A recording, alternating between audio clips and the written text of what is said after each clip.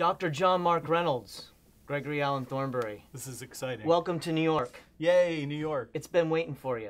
I have been waiting to get back to it. It's great to have you here. It's good to be It's here. exciting to talk about how the King's College here in New York City is collaborating with the newly formed St. Constantine School in Houston, Texas. So let's talk a little bit about why the St. Constantine School and what is the St. Constantine School? Well, in some ways it's a culmination of everything I've done up to this point in my life, and it's an attempt to answer the question, what is the future of higher education? How do we get rid of debt in higher education, which is a big deal?